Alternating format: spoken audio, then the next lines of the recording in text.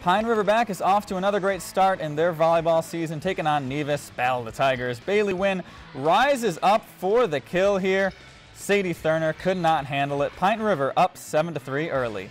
Later in the set, Ashley Pyburn finds the open space on the floor here, gets it down. That would tie it up in the first set, but then Pine River-Backus goes on a little run, capped off by this one, Gabby Rainwater, who puts it just out of the reach. Pine River takes the first set 25-18, and they improve to 3-1. They win 3-1 as they take this one in 4 sets. If you enjoyed this segment of Lakeland News, please consider making a tax-deductible contribution to Lakeland PBS.